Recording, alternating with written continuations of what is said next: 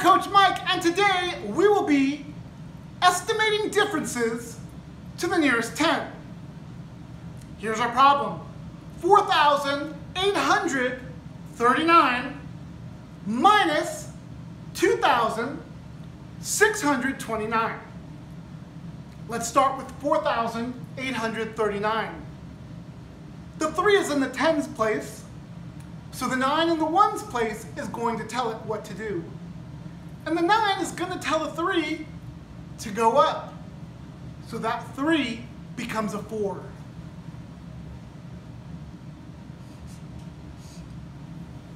And all the digits after become a 0. There's only one. The 4 and the 8, we just drop them.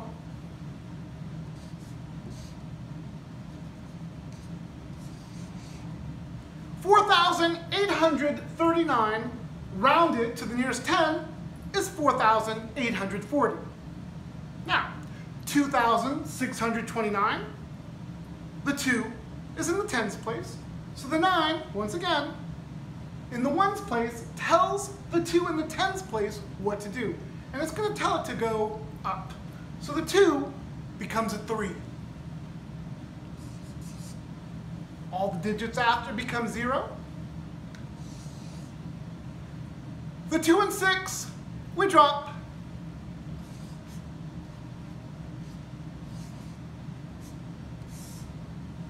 So, 2,629 rounded to the nearest 10 is 2,630.